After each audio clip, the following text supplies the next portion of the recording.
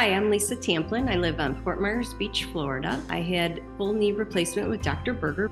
Back in 2012, I was diagnosed with lymphoma, and that ended up really increasing my thoughts of I need to take better care of myself. So then I started just becoming more and more active, riding the bicycle, paddleboarding, and then we came down to Florida full time.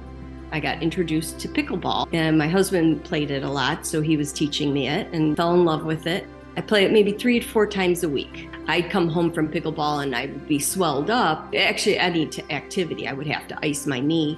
I've had many cortisone shots. I had many gel shots. I couldn't find a doctor who would actually give me a knee replacement being so young. They kept just telling me I'm too young. They're not going to do it. I had a friend who had Dr. Berger work on her knees, and so I just thought I'd go in and talk to him, and he said, "You're never too young to stay active." I have a lot of patients who play pickleball. They can do that within a few weeks as soon as they feel comfortable. Most of my patients are back playing pickleball in 3 or 4 weeks. After the surgery, my husband set up a little board in the garage, and I was able to actually hit the ball. And then I started back on the actual courts my 3rd week and started playing pickleball again. It's really surprising. There is no pain. I'm doing everything. I can do things longer. We scuba dive.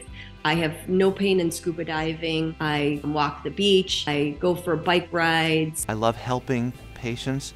I love when patients come back and say, "Thank you for giving me my life back." I'm sorry I didn't find him sooner to live my life. It's shocking, and I'm just amazed at how good that knee feels.